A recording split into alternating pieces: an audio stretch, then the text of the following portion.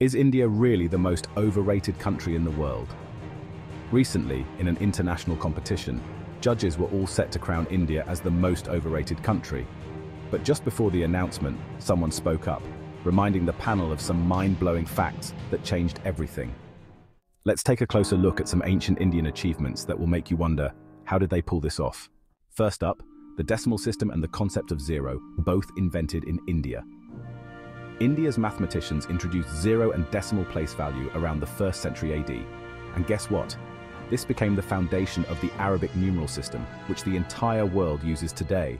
Moving further back in time, the Indus Valley Civilization, from 2600 to 1600 BC, gave us precisely measured rulers, weighing scales, and even flush toilets. Yes, the world's first water-flushing toilets were used in ancient India over 4,000 years ago.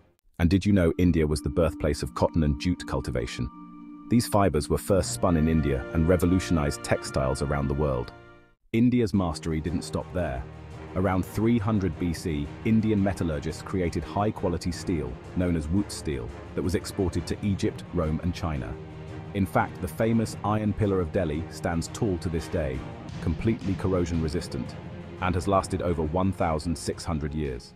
And how about diamonds? India was the world's first source of diamonds, mined as early as 5,000 years ago.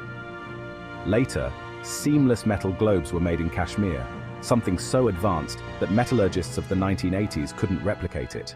Oh, and here's something that affects all our lives today.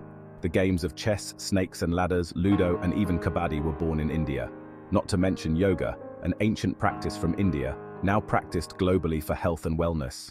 Ancient Indian medical science was incredibly advanced too.